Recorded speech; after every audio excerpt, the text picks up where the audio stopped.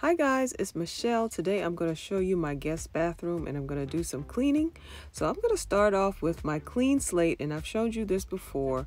The clean slate is by Hoover. It is a spot cleaner, an upholstery and carpet spot cleaner.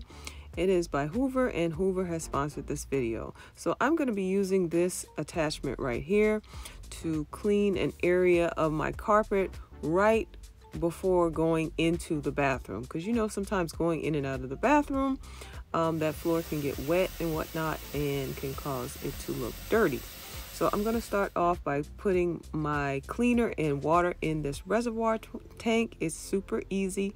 That is all that's really required, and you can start cleaning. So this is the area that I'm going to be cleaning right here, leading into the bathroom. Because like I said, sometimes when people come in and out of the bathroom, their feet might be wet, and this area seems to get a little bit dirty. So I'm going to be using this attachment right here, and I'm going to clean this area. I love having this Hoover because it's so easy to use on spots and what have you. So click on the link in my description box to learn more about how you can get one of these Hoover spot cleaners so you can take care of any small spills or spots on your upholstery or carpet. So guys, if you like home decor and decorating, go ahead and click the subscribe button so you don't miss out on any videos. And as you can see, this Hoover spot cleaner has cleaned this area up really well. I'm going to go over it one more time just to make sure, and then we'll go ahead and get into the decorating.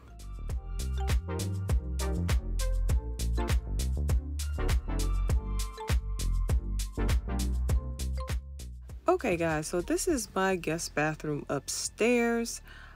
These beautiful curtains right here are from HomeGoods, and they are 96 inches long. I believe they were $29.99 for the pair. The shower curtains in the middle, they are from, I believe they are from HomeGoods as well. I've had those for a long time. But I love the way this looks. It gives a really dramatic look. This wall art here is from Kirkland's, and I believe that was about $30. Over on the other side, I did post a video where I painted this vanity and changed the mirror and changed the light fixture. So mostly all the fixtures in here are either gold or silver, and I just love the way this bathroom looks and how it turned out. I even changed the flooring myself as well. So I love the dramatic look of the curtains in here. I always get a ton of compliments when people come in here and look at the curtains. This is another version of what you could do with curtains in your bathroom. Those tie backs, they are from Ross, and the curtains are from Lowe's. So just showing you another example, another decorating idea of how you could do your shower curtains. The key to it is just to have two shower curtain rods, one at the ceiling and one kind of like where the shower starts. And you put the curtain at the tall one and you put the shower curtain at the lower one. This is another decorating idea, a different color that I put in here. Change the color of the shelves as well. Just showing you guys some ideas of what you can do. The paper towel holder is from Ross. Almost all of the accessories are from Ross. This is from Ross as well.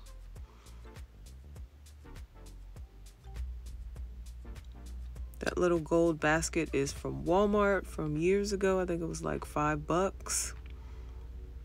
I changed the light fixture covers. Those are from Amazon. You'll get a closer look at those in a minute.